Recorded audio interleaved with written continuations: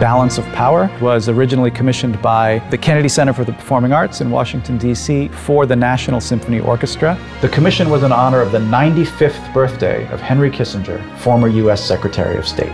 It's a 19-minute work in 3 movements. The 3 movements are titled A Sense of History, A Sense of Humor, and A Sense of Direction.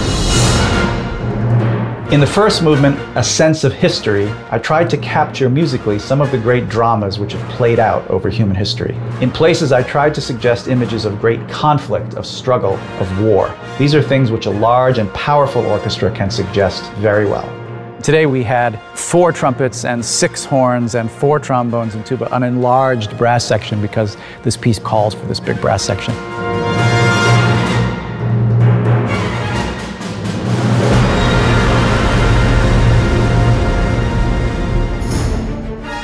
The second movement is titled A Sense of Humor, subtitled Scherzo Politico.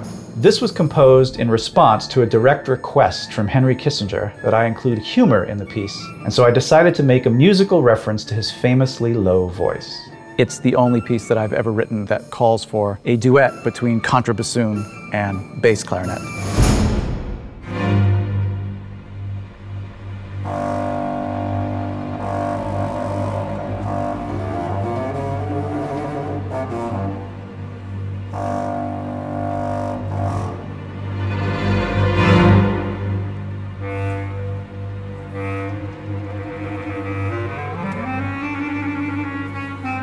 It was a fun moment, and they really brought the humor to it that I was asking for. In the third movement, A Sense of Direction, I tried to convey a much more optimistic tone, which I think the phrase "a sense of direction" evokes.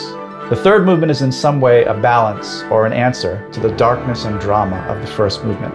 I think that music really has the power to uplift us, and this is something which we truly need, and that's what I tried to convey at the end of this work.